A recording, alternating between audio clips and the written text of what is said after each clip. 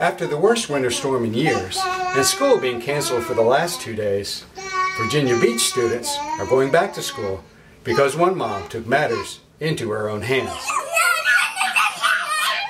Matter of self-preservation. My husband did the calculations. If they were home for one more day, I was going to go crazy. But if we took 40,000 hair dryers, then we could melt the streets and the kids could go back to school. So I put it on Facebook.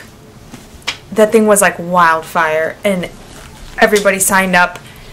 People were like using their generators like out in the street and, you know, just blasting the ice away. It was just awesome. So tomorrow they go back. In simple mathematical terms, 40,000 times 1,500 watts equals the approximate value to melt all of the snow in St. Petersburg. But Mommy, stop!